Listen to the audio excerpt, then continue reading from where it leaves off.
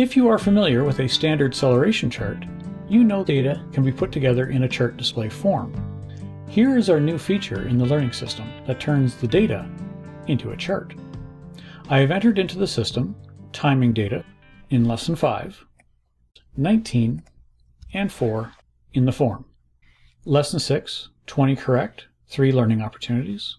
Lesson 7, 22 correct, 2 learning opportunities. Lesson 8, 24 corrects, 1 LO. And Lesson 9, 26 correct, 1 LO. This data is good for showing how much practice a child has put into the fluency checks. But let's say we want an easy-to-read graph display of the data and visual chart of the student progress. That's where the Standard Celeration Chart comes in. We click on this button here for the chart. The data from the table is now on the chart with the data points per minute. The scores for our 30-second timings have doubled. On this first point, for example, the student had 19 corrects in 30 seconds, or 38 in a minute. The student had 4 LOs, or in this case, 8 in a minute.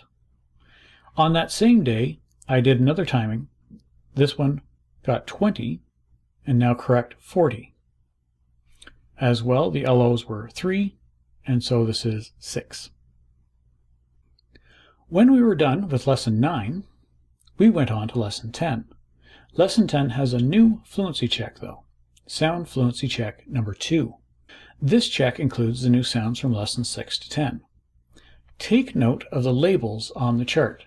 SFC1. That stands for Sound Fluency Check number 1. When you get to Sound Fluency Check number 2, where does that data go?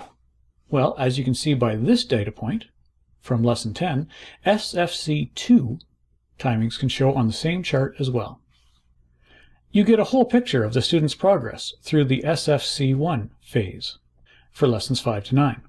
And then we can look at the next phase, which would be SFC2, or Lessons 10 to 14. Michael wants to hear about student progress and student data. He loves hearing about student success, and he wants to hear about struggling students even more, because no kid deserves to be frustrated or confused when learning how to read.